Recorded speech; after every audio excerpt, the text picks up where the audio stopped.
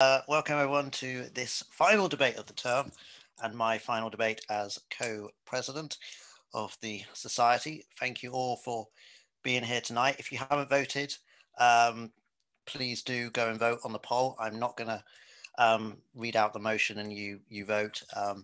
You are now able to go straight to the poll. So there should be some more accuracy. It's not me counting your hands, because usually that is always inaccurate.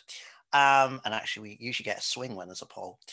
So thank you to the speakers who are with us tonight. We are, of course, debating the motion, this House believes it is acceptable to laugh about mental health. And we're very happy to do this in collaboration with Student Minds. So if there are any questions about the acceptable nature of the motion, well, Student Minds are all in favour of this. So thank you for them collaborating with us. Yeah, basically, I'll just a quick idea of what the structure of the debate will be. We'll have the first proposition, first opposition, second opposition, second proposition, second opposition. Trust me, I haven't drunk quite yet. I think we will end the poll shortly, if not now, because then we can sort of get cracking. So if you haven't voted, I'm sorry, maybe another chance at the end. So I can now tell you that those in favour of the motion that this House believes it is acceptable to laugh about mental health, there are 15. Those who oppose it, 2, and those who abstain in 3. Hopefully the abstentions will be shifted by the end of this evening. Anyway, let's get cracking. And the first speaker for tonight is, I believe, Grace. Grace, you have 5 minutes. Over to you.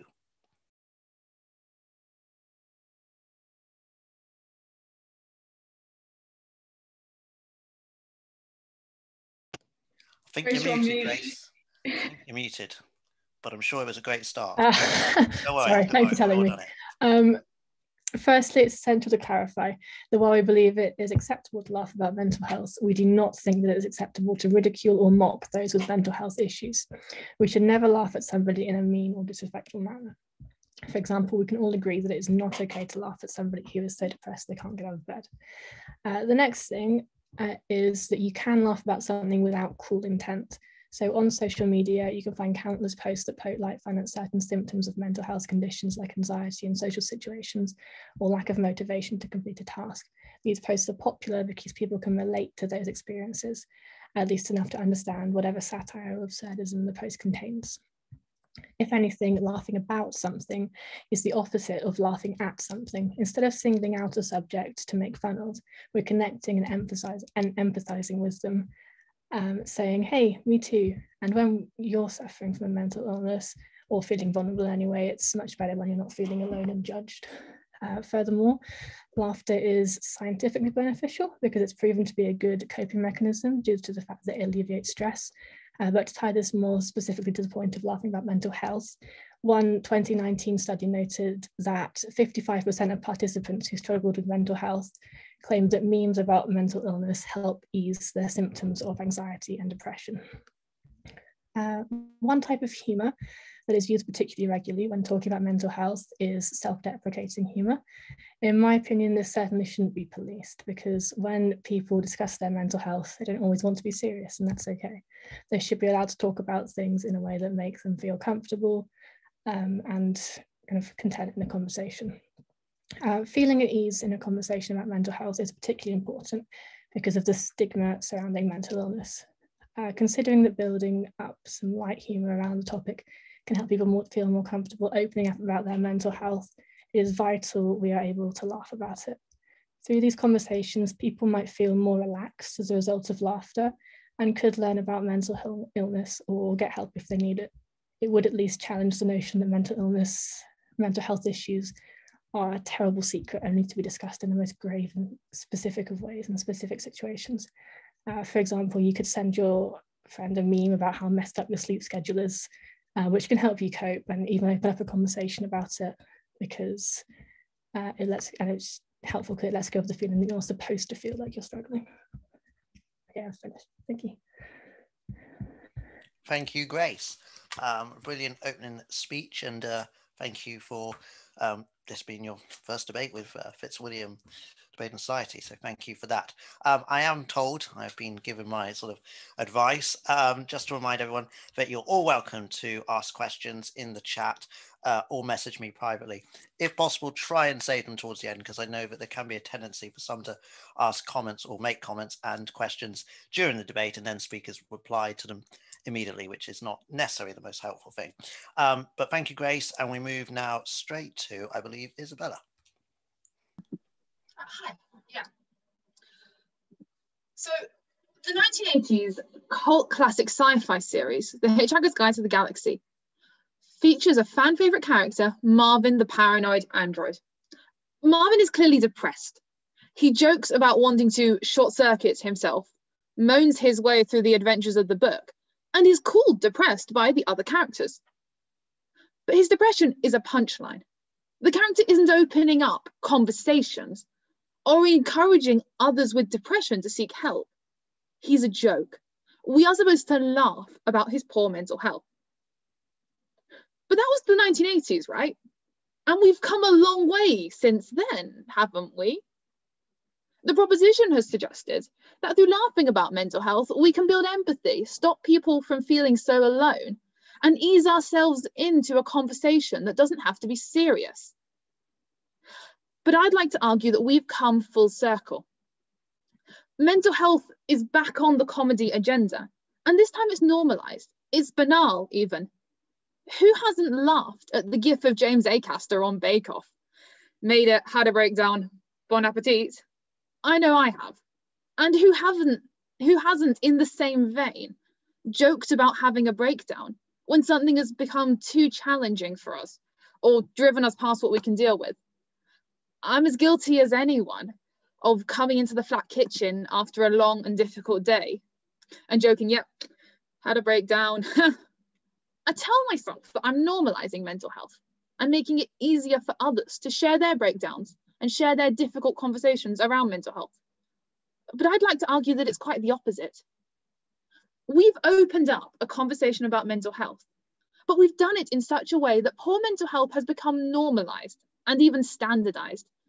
It's no longer Marvin, the sole character who has to struggle with depression. Now, especially since the pandemic has turned our lives upside down, the vast majority of us at Cambridge are struggling in some way. You only have to look at recent CamFests to see what I mean. But as the proposition suggested, isn't this perfect? We have comedy and a method of discussing our poor mental health. It's normal to talk about it, right? But through comedy and jokes, poor mental health has become banal and over-normalized. Why is this a problem? I would argue there are two reasons. One is it's become very difficult to tell if your friends are really in need of help and intervention. We have become numb to poor mental health. We exist in this cultural milieu where everyone is joking about their mental health, and it's become so much harder to spot those who really mean it, who, when they said they had a breakdown, they really did, and they are in need of a serious conversation and someone to intervene and offer them the help that they need. People who are struggling, they express this through jokes.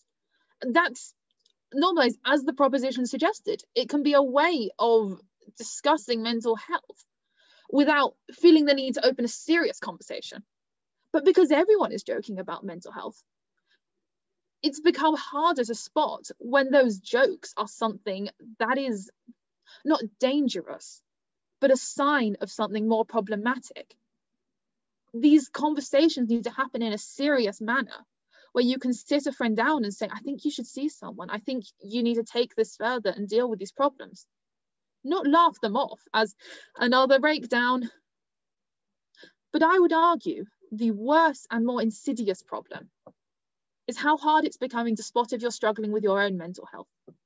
Everyone is joking about how sad they are. And yes, we are all struggling in this pandemic, but we have normalized poor mental health through our humor, and people are becoming unaware if they need to seek help and if they have a problem.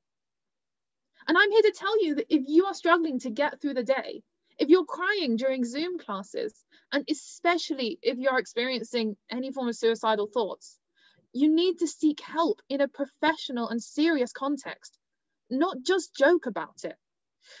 it's while we are opening conversations that are normalizing mental health, we're normalizing breakdowns, we're normalizing struggling. And while these things are unfortunately becoming normal at Cambridge and in university settings, they must not be normalized, they must not be trivialized, they must not become banal. We need to have serious conversations about mental health. Thank you. Thank you, Isabel. I know that usually we have questions in between speakers, but partly because my mind went to sleep, and also partly because I've suddenly got used to Brewster having been only last week, we're not going to have questions in between. So if you can save all your questions to the end, as I said earlier anyway, that would be great. Message me privately or do message the chat to ask your questions. You can be anonymous, so it's fine. Don't worry, no one's going to bully you about it. So let's move on, and let's move to, am I right in saying that it's Erin next? Yep, brilliant, Erin. Cool. So I have no idea how long my speech is going to take me because I haven't timed it, but I'll just talk on Isabel's speech first.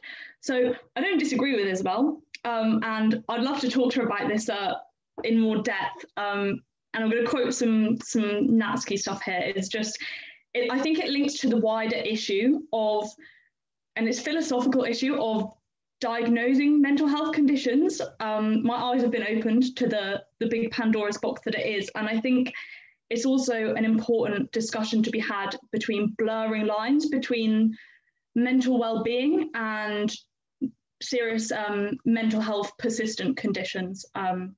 Yeah, but I'll move on to what I'm going to say now. So firstly, just to emphasize what Grace said at the start of her speech, mental health is not a joke. I don't think I need to explain to anyone in the room that mental health is one of the biggest adversities facing particularly our generation today. And that was before we plunged into a global pandemic.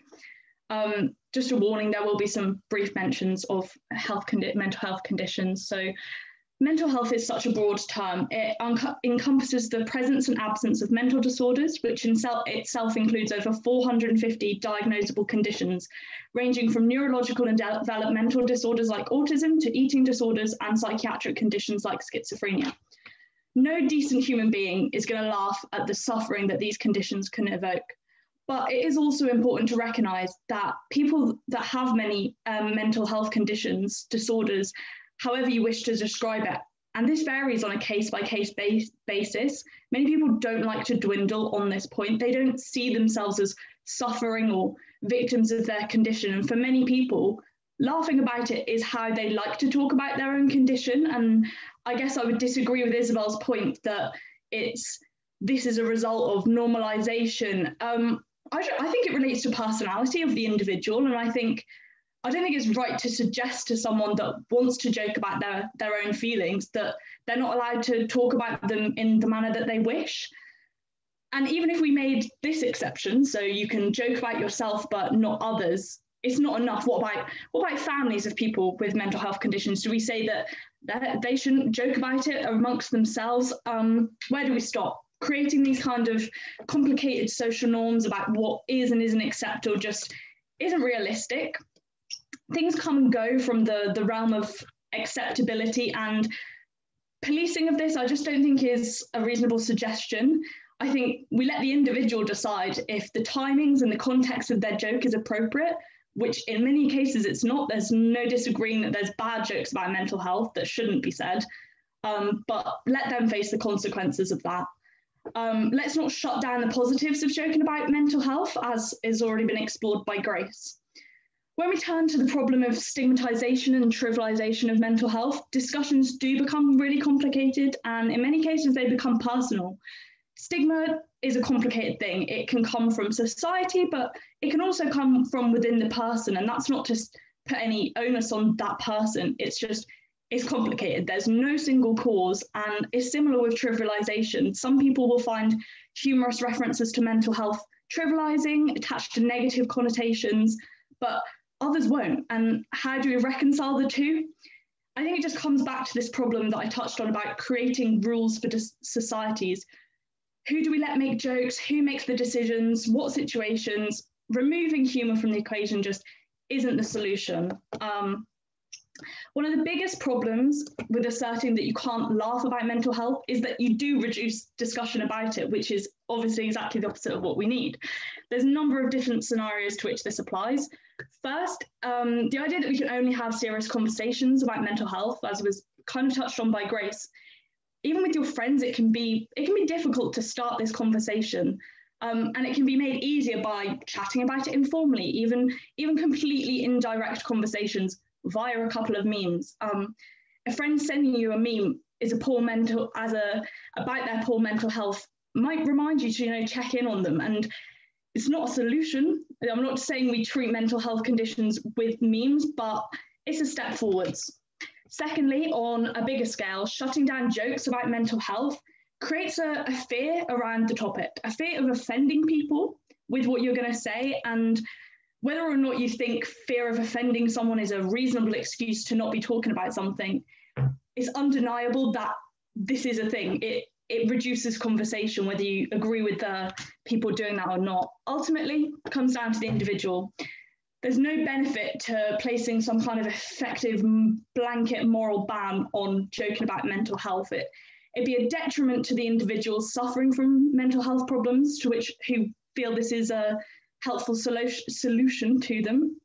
It's going to do little, if any, benefit to reducing stigmatization. It's just not the solution. It's just going to put us further behind in our fight to combat poor mental health, which I don't think I need to repeat is probably a big concern for many of our audience this evening. If it takes humour and joking to get people talking about their mental health, then so be it. And I urge you all to support the motion to keep encouraging conversations about our mental health. Thank you. Thank you, Erin.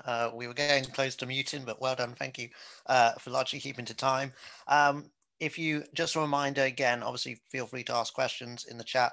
Also, if you want to send them privately, send them to myself, George Richmond, rather than the Fitz Debating Society account, just because Sean is running that, but he's sort of running the background stuff rather than the questions. So if possible, please, if you do want to send them privately, do send them to me. Otherwise, we will move finally to Sibylla. Over to you. I don't think I'm being a killjoy on the propositions Rose hinted arguments, the supposed positives that come with joking about mental health.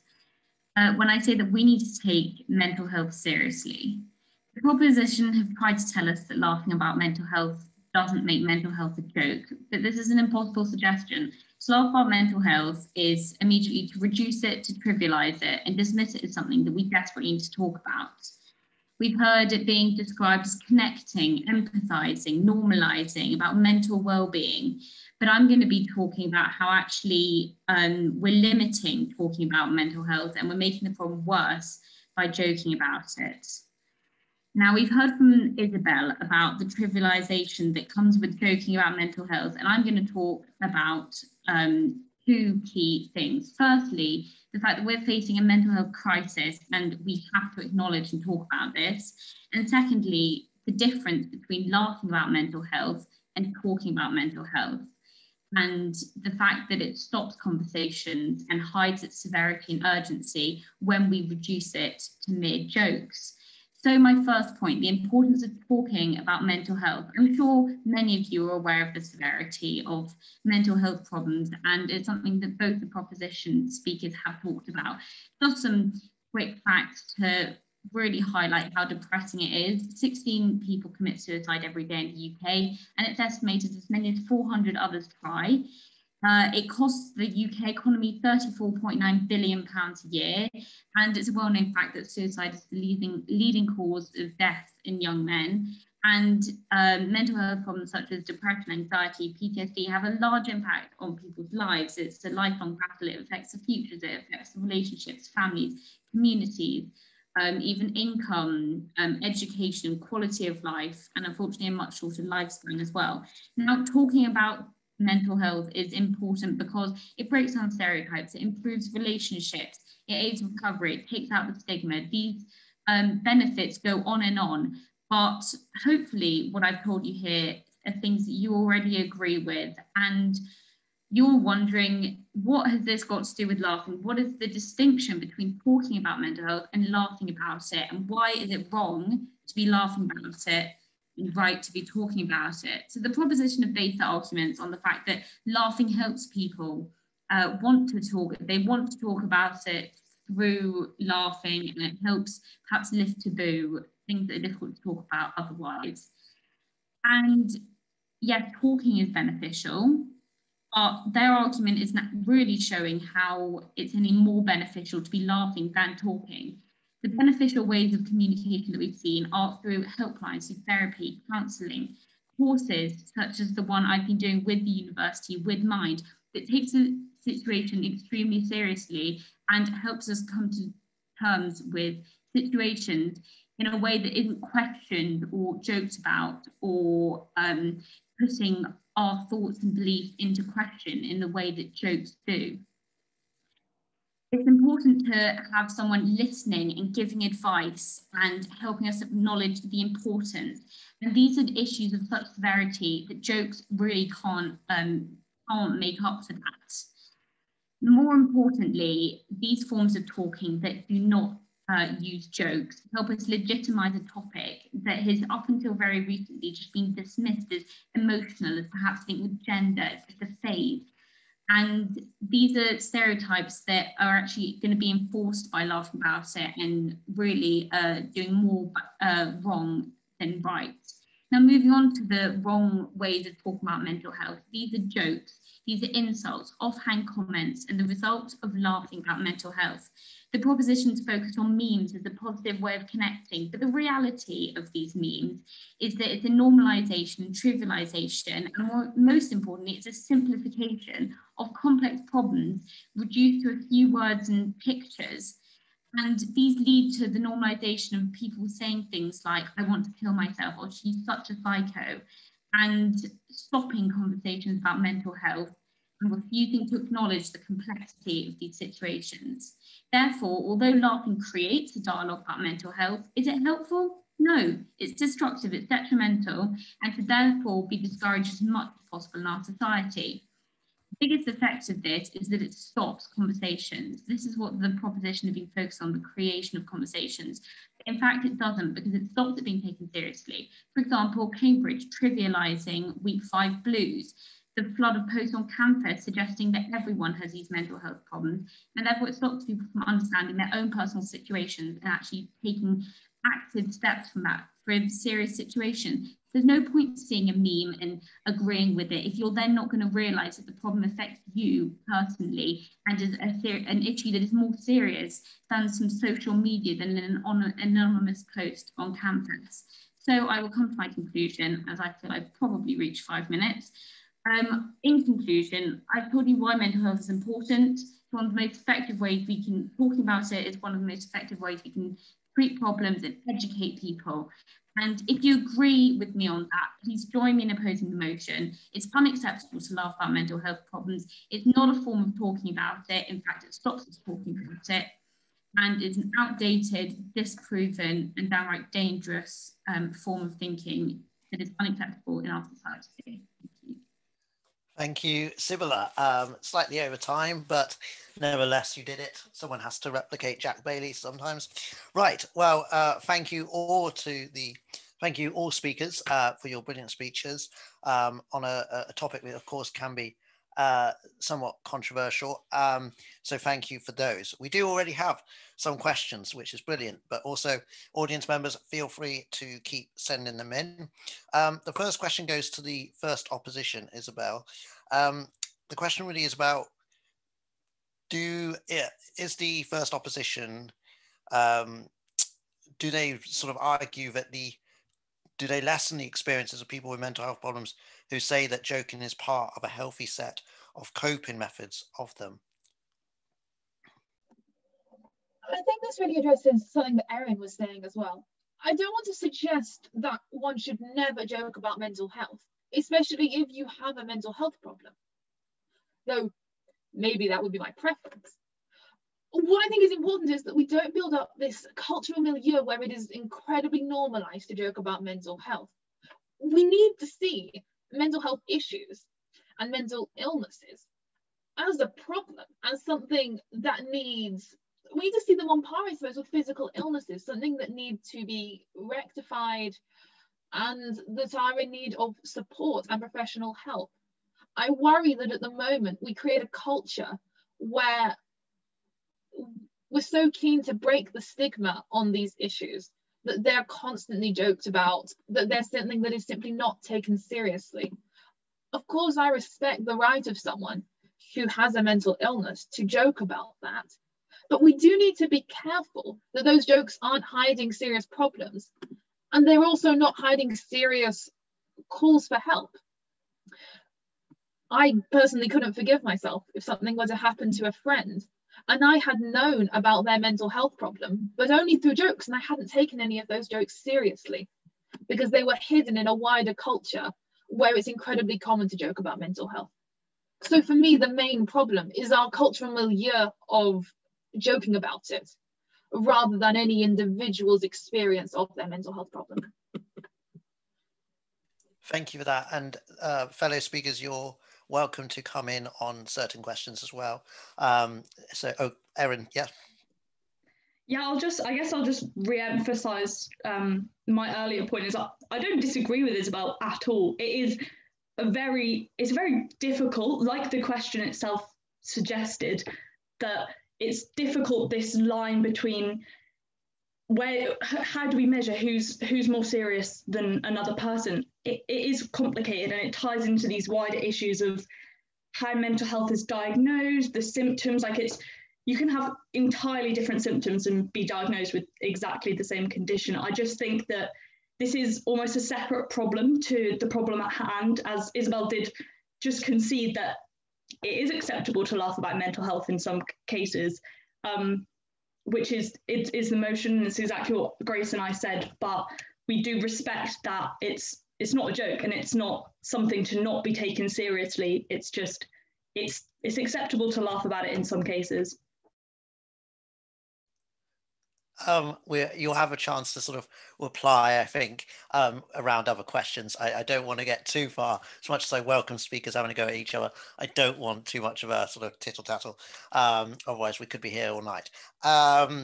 But I have another question, but this is for the proposition really, but I think other speakers may also have a view on this.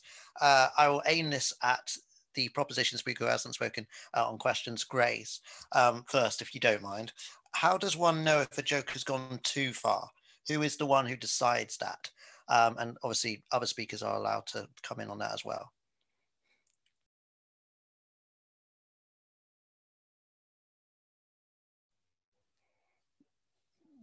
Grace, are you not willing to do that one?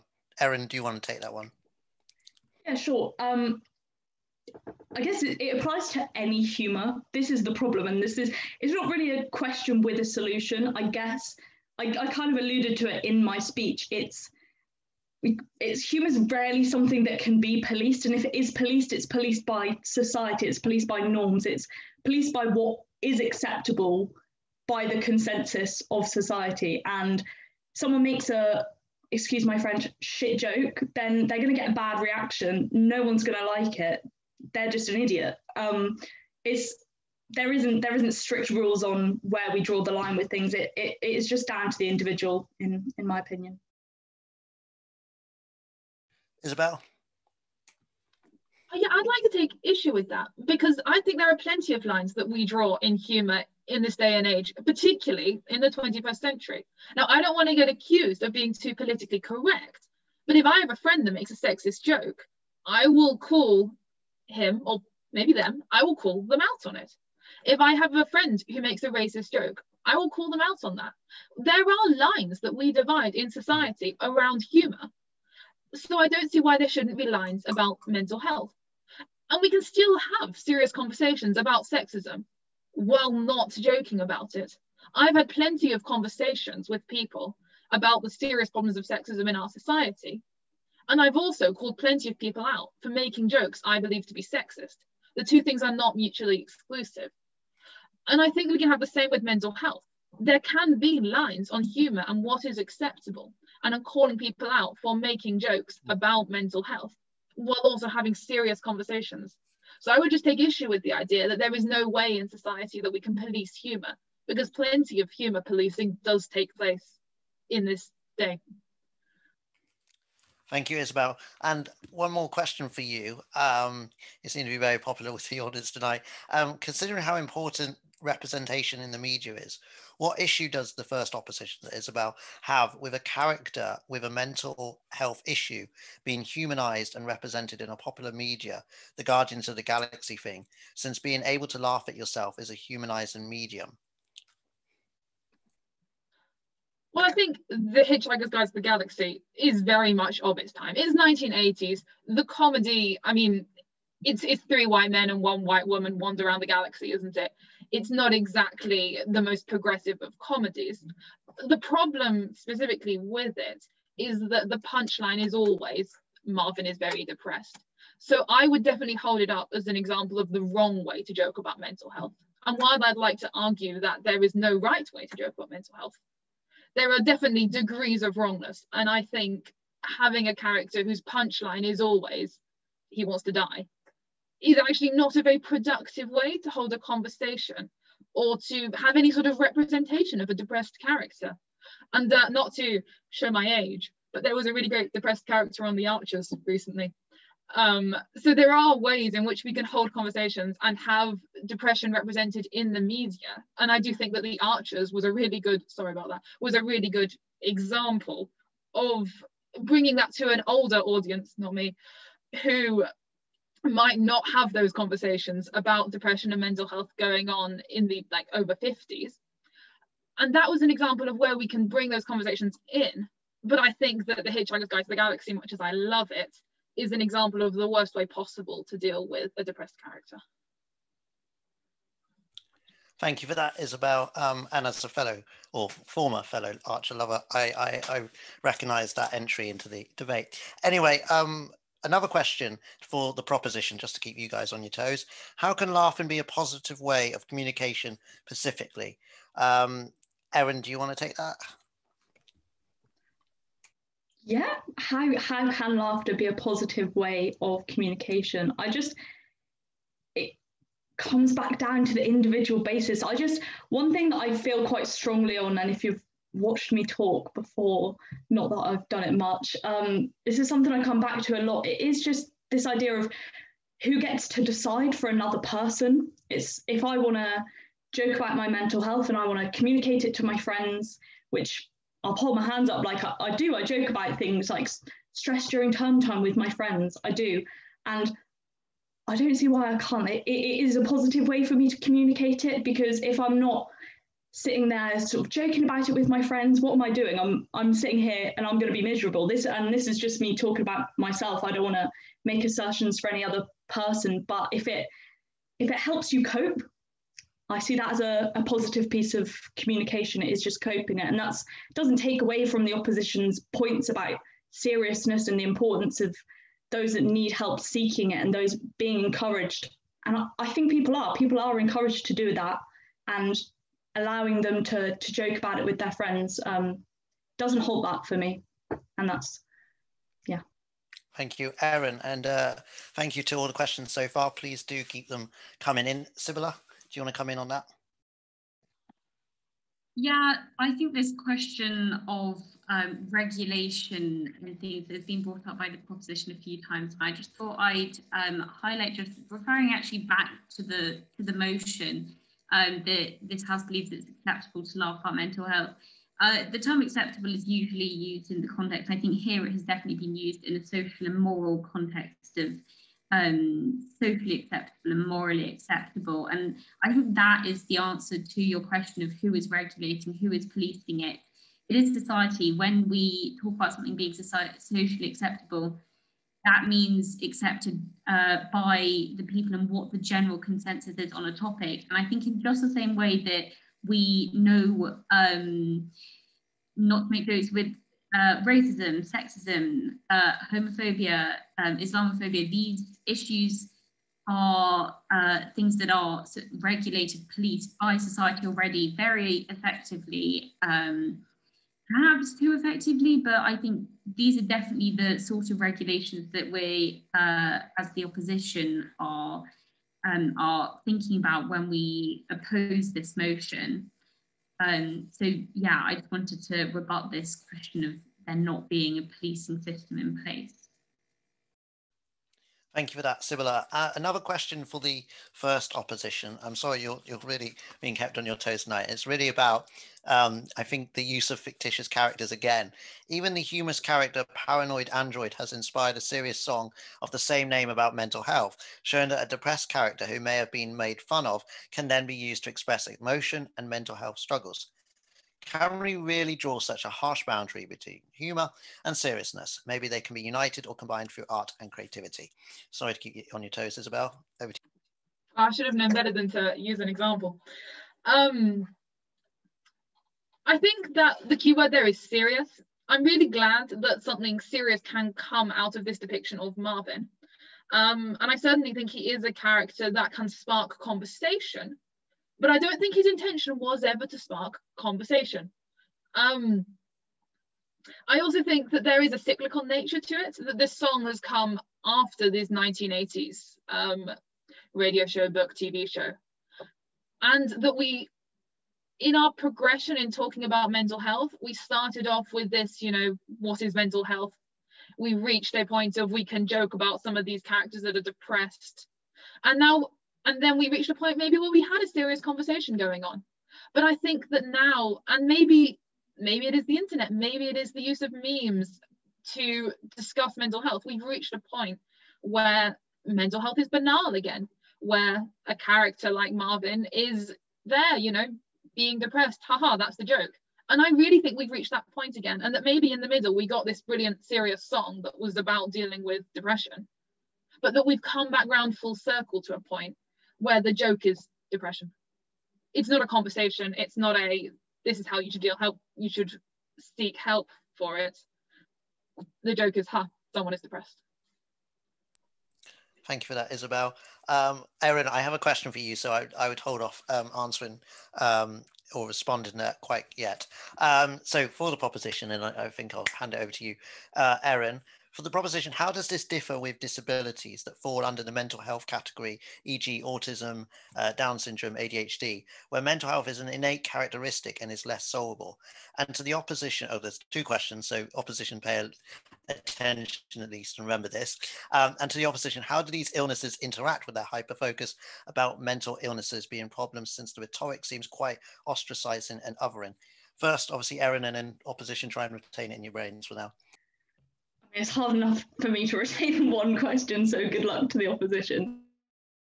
I'm glad that I didn't respond to Isabel, because and this question comes back to this drawing of lines, which I feel the opposition is slightly, I'm not entirely sure where they've drawn this line. I guess in going against the motion, it seems sort of like a blanket ban, and Sibylla just touched on the lines we draw with sexism and racism. And this question that I've just been posed about the conditions like I touched on autism, it becomes a blurred line, and I think I'm drawing ties all over the place, but it links into the other question for the opposition. It is difficult, and the distinction to be made is what is being laughed at. I think both Grace and I highlighted that it's not a case of it's acceptable to laugh at people with mental health conditions and their suffering. It's not funny to make discriminatory jokes like other protected characteristics, because the poser of this question is quite right in saying that it is a protective characteristic. It is a condition, and you mentioned things like autism and schizophrenia, which are known psychiatric conditions in the case of schizophrenia. Autism is developmental, but still comes under the category of mental health. Sorry, I'm a bit of a ramble now. But you'd be surprised how many other mental health conditions would fall under this and would come under protective characteristics. And the distinction to be made is, it is not acceptable to make the kind of discriminatory jokes that the opposition is intent on barring. Like, we're all for that completely, but that's just in no way comparable to laughing about your own mental health, laughing and joking about general mental health. There's a difference between discriminatory jokes and making laugh in general. Making laugh, that's not a word, but thanks. Thank you, Erin. And I'm going to redo the opposition question just so you remember it. I'm sure you already do, but just to repeat it, and I think I'm going to aim it at Sibylla, since Isabel's had to do a lot of questions aimed specifically at her. So the question to the opposition was, how do these illnesses interact with their hyper focus about mental illnesses being problems, since the rhetoric seems quite ostracizing and othering? Over to you, Sibylla. I firstly want to, I guess, apologise for not including a broader spectrum, which obviously does exist, and can partly excuse that to the 5-minute time limit, which is very rapidly reached in such a complex topic. But I think that when we're looking at disability in particular, I think we can see in a sort of historic, very dismissive and reductive view of disability, such as an example, just because I was listening to the sort of the Greatest Showman with P.T. Barnum and his circus, where he basically it was just a sort of a circus of people with disabilities, which is horrendous. And I think that is a clear example of how people taking these disabilities seriously, perhaps actually just taking them as a sort of human quality and normalizing it, and therefore not making jokes about it and treating it in a serious and normal way has actually seen much better representation in media, as has been the focus with a lot of the questions. And yeah, so this question of otherness, I think, is actually reduced if joking is unacceptable, then we are going to another effect of that will be less othering. It won't be something that can be joked about or should be joked about. And I think that will lead to better unity. Thank you for that, Sibylla. Yes, Isabel. And just to add to that, I suppose I'd like to emphasize that the goal is not to ostracize and not to suggest that there is a small subsection of people that have mental illnesses and they should be kept in a corner and we won't joke about it or talk about it. The goal is that everyone has mental health. Some days better than others, and some days less good. So what we need is a culture where we can have conversations about this. Wouldn't it be better if you come into the kitchen after a long day and say, oh, that was really tough, I felt really sad halfway through that day? You get a pat on the shoulder from your housemates, and if that carries on, they say, hey, do you want to speak to someone about this? What we've got at the moment is people making jokes about how breakdown wasn't great. That doesn't promote a culture where we converse about it. I don't want a society where we've got a small subsection of people and maybe they're allowed to make jokes because they've been diagnosed with a mental illness and the rest of us aren't. What I want is a society where we all acknowledge that we've all got problems and benefits of our mental health. It goes up and down at times, but that overall we can have serious conversations about it rather than always treating this in such a jokey manner. Just to clarify that the goal is not to ostracize. Thank you for that, Isabel.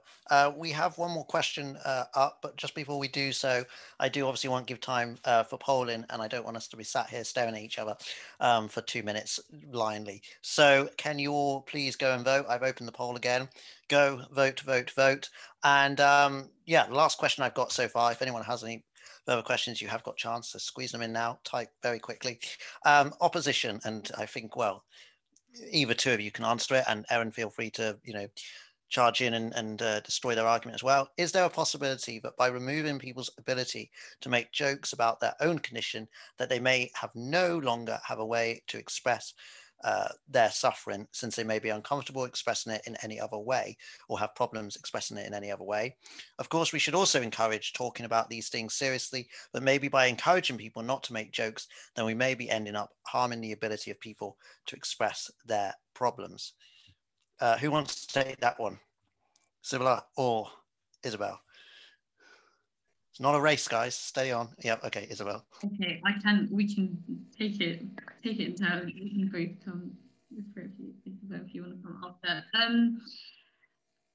I think I understand that concern, but I think actually the opposite culture would actually develop. I think if joking was about mental health was deemed unacceptable, then I think we'd actually develop a much healthier culture in general when it comes to the issue of mental health, and it wouldn't be seen as something that could be potentially just a joke and could be that trivial and dismissed. And actually, I think removing that trivialization and that attitude that is sort of too lighthearted and simplifying, then actually it will just make our general attitude to mental health better. And I think, and to not sound too just like I'm hypothesizing, thinking to the changing approach to sexism, where in the past if someone, it was something definitely the sort of objectification of women was something that was joked about, particularly by men, but as we saw that become less acceptable, now we see people in a very healthy discourse about it and much more safely communicating without actually that very negative joking and that very destructive joking culture on the side. So I think if we can see any change in the same way that we've seen the progress, it's not progress of sexism, progress against sexism, then that is what we as the opposition are promoting. Brilliant. And do either two of the other speakers, I know, yes, Isabel. Yes, what I'd really like to emphasize there from what we've said is that we've gone too far. I as the opposition, we'd like to take away the privileges that people had to joke about mental health. We all tried it out, and we've pushed our culture to a point where serious conversations aren't being had because mental health is treated in a jokey way. So I suppose we take a two-pronged approach. One is that we reduce the number of jokes that are going on about mental health. And the other is that we make sure we're developing methods and cultures in which we can talk seriously about mental health. And those two things can happen at the same time. It's not that you can't joke about mental health. We've shut down that avenue forever. No more mental health talk. No more mental health talks. The goal is we will reduce the number of conversations that are happening in such a jokey manner. And as a result, we'll create a culture where it is easier to talk about mental health in a way that helps people to progress and do things that will improve their mental health. Thank you. Erin, did you want to say any final words? Yeah, I guess just a summary. I think there's been a lot of overlap and agreement between the two sides in this debate, and regardless, you've probably already voted now anyway, so you can just not listen to me if you want. But I think the fundamental point we disagree on here is the solution. I think we all agree with the problem, but it's all well and good saying you want to live in a society a certain way and you want to take away this bad thing. But unfortunately, I don't believe that's the way progress in society works. I wish it did. I wish we could take away all the crap we don't want, but I just don't see that as a solution. I just think taking something away, it's not going to work. Why don't we just focus, like the opposition has focused on, is these positives, this education about mental health. Let's not ban jokes and educate. Let's educate and watch the shit jokes, the discrimination disappear. That's my solution. And I think that will help to distinguish the other point that has been touched on in this debate, is distinguishing between the overall importance to talk about mental well-being and then to tackle mental health disorders at the same time. to, yeah, that distinction. Thanks. Thank you so much, Erin, and thank you to all our speakers, including Grace, Erin, Sibylla, and Isabel. You've all done brilliant tonight.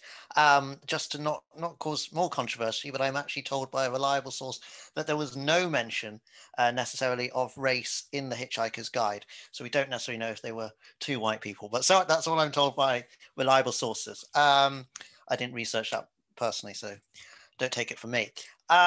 Also, the poll results are in, and I can inform you that we've had a slight swing, probably not in favour of Erin and the proposition, but I can announce that those in favour of it is acceptable to laugh about mental health have voted 14. Oh, suddenly there's one vote in now. Oh no, 15. Okay, people have now just taken the piss. 7 and 1 for the 7 for the opposition and 1 for abstention. Suddenly 2 people decided to vote as I was speaking, so not necessarily a swing. Thank you everyone for coming. I do have a quick message from the Student Minds Cambridge who have been collabing on this. They have the president, who was here but unfortunately had a laptop that was dying, has said thank you on their behalf, and the debate has been very productive. Oh, Anna is here. No, Anna may not. Does Anna want to speak? No, never mind. Okay, the debate has been very productive, engaging, and it's fantastic to see so much female representation. That was a message from Anna. So on behalf of Student Minds at Cambridge, for me, thank you so much. It was a brilliant last debate. It was brilliant to obviously have an all-female panel tonight. And thank you to everyone who voted as well. And also just to announce that, of course, Natasha Huang will be taking over next term. So well done, Natasha. She'll be in charge. No longer will it be my responsibility to clamp down on Jack Bailey. Anyway, thank you all, and have a good evening. Good night.